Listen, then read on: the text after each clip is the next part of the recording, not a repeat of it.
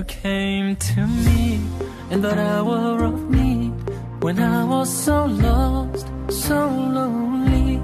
You came to me, took my breath away, showed me the right way, the way to lead. You filled my heart with love, showed me the light above. Now all I want is to be with you. You are my one true love, taught me to never judge. Now all I want is to be with you. Allahumma salli ala Sayyidina Mustafa Mustafa ala Habibika Nabika Mustafa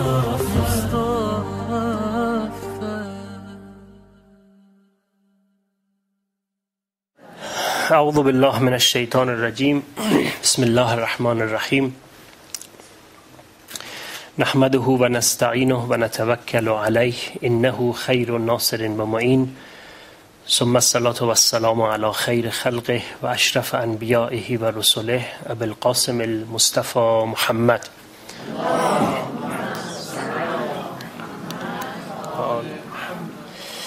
The topic of our series of lectures that we have started last week is philosophy of Islam. And in this series of talks and discussions and lectures, we are trying to have a logical and rational approach to the basic principles of Islam. As those brothers and sisters who has been present in the last lecture that we had, we discussed about the process of systematic thinking. We have discussed about how we should approach to the matter of religion. We discussed properly that we need an independent investigation of the truth if we want to reach to the right religion. And that's why this discussion has been designed to actually reach and find the path toward the right path. Concerning religion, there is a lot of ideas. The one idea says religion and politics is a recipe for disaster. Why? Because look at the whole world. Wherever there is war is because of politics, and wherever there is war, it is because of religion.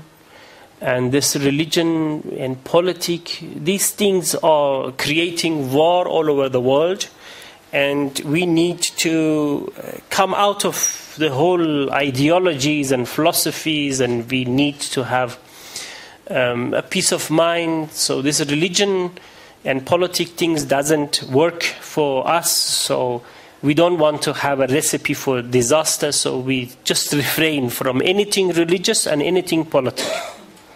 Some people very proudly also, they say, no, whenever you discuss about God, he says, listen, I'm not religious. Or whenever you talk about politics, he says, sorry, I'm not a politician. I don't like politics. Although all of us, somehow we are religious and somehow we are politic, we have somehow our own ideology. At the same time, we claim that we are not religious and we don't want to be religious. So that is the one idea. The other one is the old fashioned saying of Karl Marx, which says religion is an opium of the masses, which for centuries the communist ideology has been talking about this issue to the whole East and managed to run their governments and their states based on the same what you call wrong slogan of religion being a type of opium for the masses. somehow the communists in those countries were not facing the true Islam of the Prophet. Of course, we agree with this too, somehow, when it comes to the wrong religion. Of course, wrong religion is an opium. Of course, wrong religion is a recipe for disaster. A wrong religion is actually something which leads mankind toward disaster, and it is something like an opium for the masses and for the people. But we are not talking about the wrong religion. Marx and Lenin in his time, they were facing Christianity, which were in the time of what you call Tsar and the government of Russia in that time. Of course, they were fighting a religion which can be a recipe for disaster. Or look at the religion which is just now at the moment in the Middle East creating big war. Daesh, the sect of Wahhabism, the Salafism, the Takfiri group. Of course, this type of religion is a recipe for disaster. The situation which we have today in Middle East is nothing less a disaster, and that is reality, that is fact. But not all religions. We have right religions, which is a recipe for peace, recipe for harmony, recipe for greatness, recipe for silence, recipe for tranquility, and recipe for peace of mind. We are not talking about the wrong religion. We are talking about the right religion. The other ideology, which is a little bit softer, this ideology says we are human beings. We have got intellectual power. We can think for ourselves. We can solve our problems. We can write our constitution. We can run our country. And we can rule based on our wisdom that we have. So we don't need religion. The greatest formulas of humanity, we managed to solve it.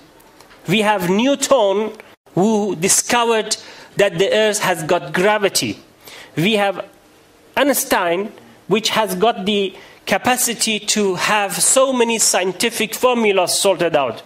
So they say that human being has got intellectual power and intellectual ability. Based on the intellectual ability that you have, you don't need religion. If you have Einstein, what you want to do about religion? If you have Newton, then, you don't need a religion. We can write our constitution, we can run a country. Look at all constitutions which all countries of the world has been run based on this constitution. All of them have been written by mankind. So we don't need religion. We good men come together, intellectual people will come together, the university professors will come together, and based on our knowledge, our science, the advancement of our intellectual power, we are going to write constitutions to run our life, so we don't need a religion. So that is the other approach, that we don't need God because we have got knowledge, and based on our knowledge, we can run our affair. So, let us deal with this question. Do we need God or not? That is the side which they say we don't need God, and that is the reason that we are human beings and we have got intellectual power, and so we can actually be knowledgeable people, professors, doctors, and we can actually solve our problem. We don't need God. Now, what is our reason that we need God? Brothers and sisters, we have got, of course, that is good. That is good enough that human beings have got knowledge so they can run their affair. But there are problems with the human knowledge. That those problems are dramatically serious problems. It is a serious problem. The first problem with the knowledge of human being is that the knowledge of mankind is late. And explain to you. I will explain soon. The second problem with the knowledge of mankind is that it is limited. And the third problem, that it is not neutral. Why we say that the knowledge is limited, the knowledge of mankind? What we know compared to what we don't know is an ocean compared to the drop. The drop is what we know. Every day that we are here, there is thousands of new scientific formulas has been discovered. And we are moving with the help of information highway, dramatically and drastically moving toward vast knowledge that mankind still doesn't know about it. As much as we get more knowledge, we come more to the conclusion that we don't know anything. Look, Abu Rayhan Biruni is a greatest alim and a scientist of about seven centuries ago he was living. To that extent that when Americans discovered the moon, one of the big holes at the moon has been named after Abu Rayhan Biruni. He has got 120 books, 28 books, 700 years ago. Before Copernicus has discovered that actually the earth is moving and not the sun, he has got a formula, has got a diagram in his book, in the book which is called Mal al-Hind. He has got a diagram which shows that he has discovered that actually it is the earth which is moving and not the sun. Such a great alim. The last minute of his life, he was asked, can you give us an advice? What you know?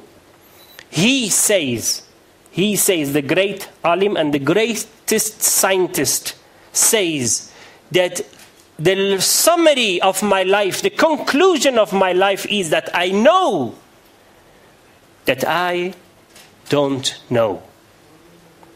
I know that I don't know. Avicenna, Ibn Sina, Avicenna, great alim. He has been asked the same question when he was dying. He said, it is enough for all mankind to come and sit and let me pose questions for them to write for the rest of their life, and the question is not going to be ended. That's how much we know. So our knowledge is what? Limited. Fine, we have a little bit of a knowledge, that's true, but our knowledge is now limited and it is late. Now, why we say it is late? Why we say it is late? Look, a man who didn't go to school, نگار من که به مکتب نرفت و خط ننوشت به غمزه مسئله آموز صد مدرس شد. My dear one, which he never went to school any time, he became the one which the whole world would love him. Knowledge is late. Why? Because wine has been discovered recently that it is harmful. All of this drugs that we use, all of these things has been recently discovered. And the gambling and the rest of all of the sins which the people are committing every day here and there. 14th century ago, somebody came and said, all of these things are wrong, don't do it. He did not have a microscope to put the piece of meat of pork under to tell us. He has been informed by somewhere from above. So we cannot trust a religion, a knowledge which is late. It takes 14th century for the knowledgeable people to tell me what to do, while Prophet has told me 14th century ago. The other problem with the knowledge, as we said, it is limited. Knowledge is limited. Knowledge doesn't have access to the metaphysical world. Only to the physic. What you can see and what you can touch, and what you can smell, and what you can hear. The 5 senses only. Beyond 5 senses, knowledge says, sorry, I'm sorry. Scientists will not have any access to anything beyond your 5 senses. Only things that you can see under your microscopes, they will tell you what to do about it. But if you tell him anything about metaphysical world, they will not able to tell you any translation about it. Like, for example, I have a dream that, like, for example, in the next couple of months, something is going to happen to me, and it happens. You go to a scientist and say, sorry, this is something very strange. I saw this dream, and exactly what I have dreamed, it happened to me. This man was dead. He came to the dream of his son. That, son, there is something I'm suffering in this world. I owe to somebody 4 million to man. And no one knows about it. Please go and, talk to him. Pay him the money for me to get a little bit of a rest here. Now, which scientist can tell me what happened?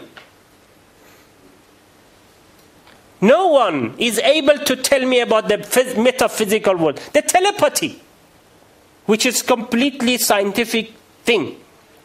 Yeah, you think the same thing that you are here now, somebody in the United States, in Canada, may think the same. Here, Mr. Vatani is coming from Canada. Sometimes we have telepathies together. He sits there and we think probably the same thing. That is exactly what happens, my brothers, my sisters. So here we have metaphysical worlds which is not possible for us to reach to them because it is out of the 5 senses that we have. And then we have physical world. Yes, of course, when it comes to physical world, we have got access to the physical world, but I am not only physical.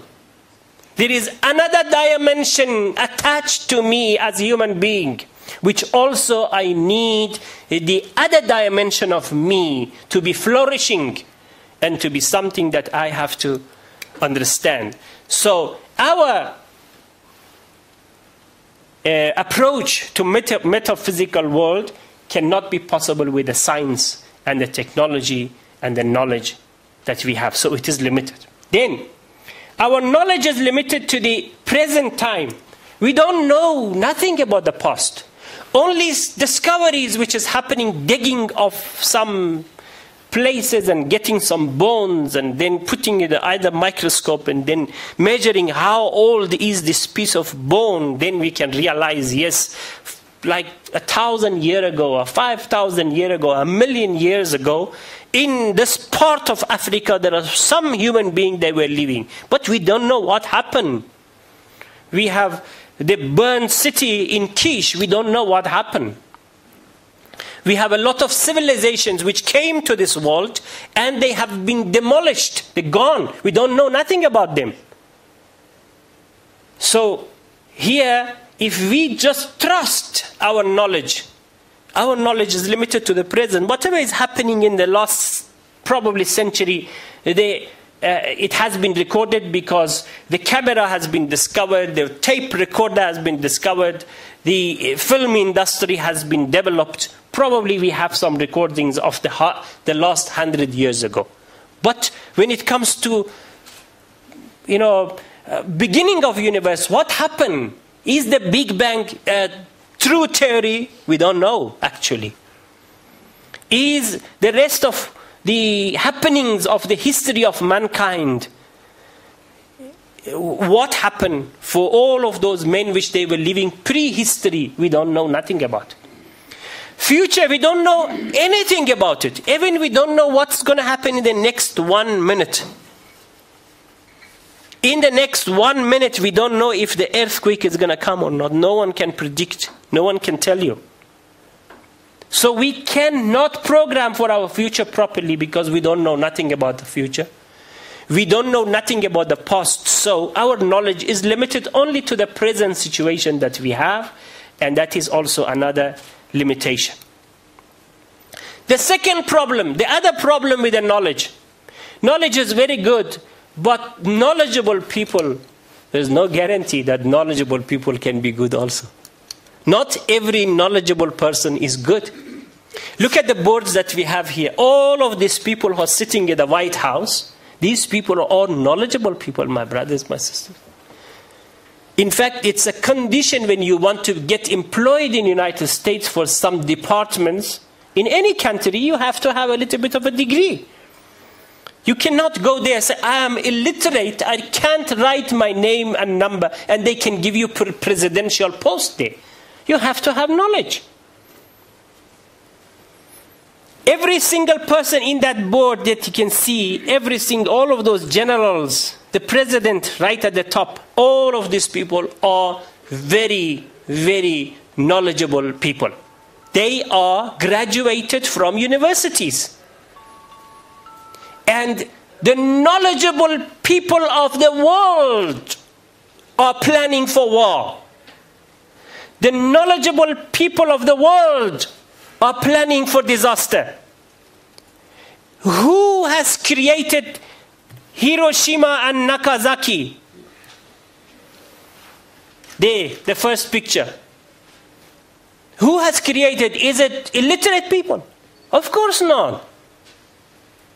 Who discovered it? It's all knowledgeable people.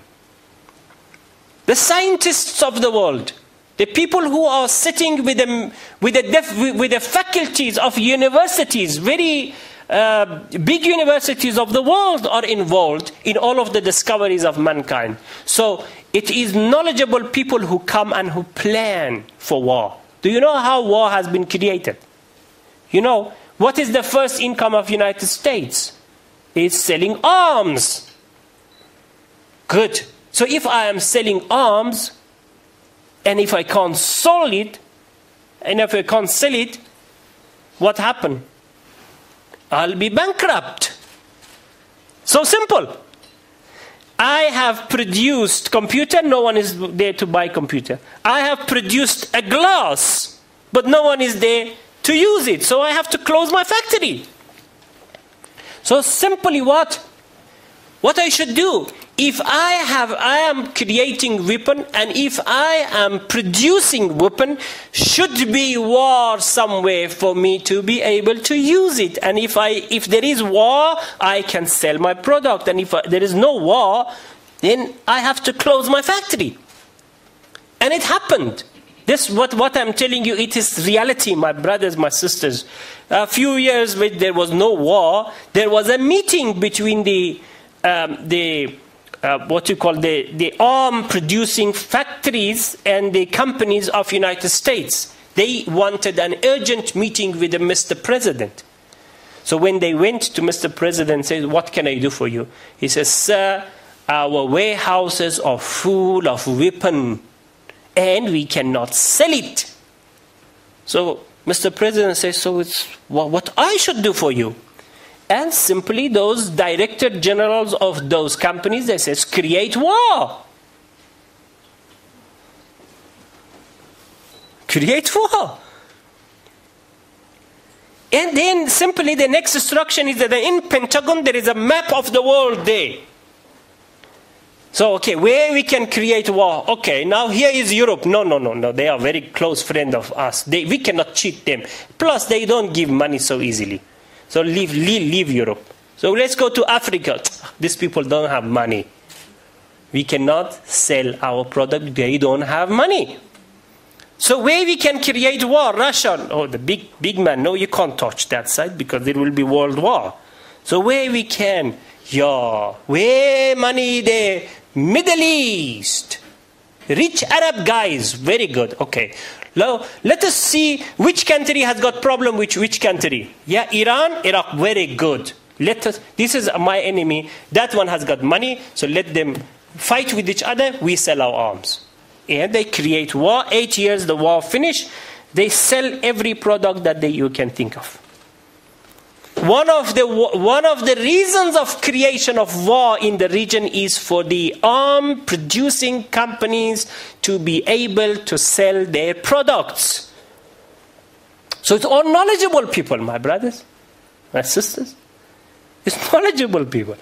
They are not damn people. They are not illiterate. They are all university graduated, knowledgeable people who comes into the warhouses and they plan for all of this problem. Daesh, you think those people at the top, they are what you call illiterate people? No, they are very knowledgeable people. They are memorizers of Quran, probably. And they know what they are doing. So, logic, we are trying to be logical. Now, those people who say that the science and the technology and the knowledge of mankind is enough, what is going to be their answer? Definitely, a knowledge which is limited, I cannot trust. A knowledge which doesn't know about the past, doesn't know about the future, I don't trust. The knowledge which is not neutral, I cannot trust. I cannot trust. I need someone which have the knowledge, the whole package of knowledge. As you know, there is a hadith that Allah subhanahu wa ta'ala has only shared the 1 out of 100 of knowledge with the mankind. The rest of the 99 will come to us at the time of arrival of Imam Mahdi alayhi salam. Where is the other 99 part of knowledge? It's with Allah subhanahu wa ta'ala. With the people chosen by Allah subhanahu wa ta'ala. We cannot trust the 1% and leave the 99%. God has got the knowledge of everything from past and future. God has got knowledge of me, what's happening just now in my mind. If these cameras can only record my face, the camera of God can record my mind and my thought. That Mr. Hoseini, in time, like 6:30, 7:30, you were thinking this. And you were saying that. So you put both of these two movies before me and say, look, you were not practicing what you were telling. God has got a camera which can record 6 dimensions of your life. Your thought, your future, your past, everything. Up, down. Knowledge of everything is with Allah subhanahu wa ta'ala. So we cannot trust limited knowledge of mankind. And also, He knows about all aspects of my life. Listen, this computer, the same computer that I'm using here, it is, I don't know what is I can't see. Is it Isuzu? Is it Isuzu? Yeah, this is Asus computer. Asus computer has built this computer. Now, definitely when Mr. Panahzadeh has bought this, it comes with a catalog. Every product, you buy a cell phone, it comes with a catalog. You buy a watch, it comes with a catalog. You buy a car, it comes with a catalog. Every single product of any company comes with a catalog.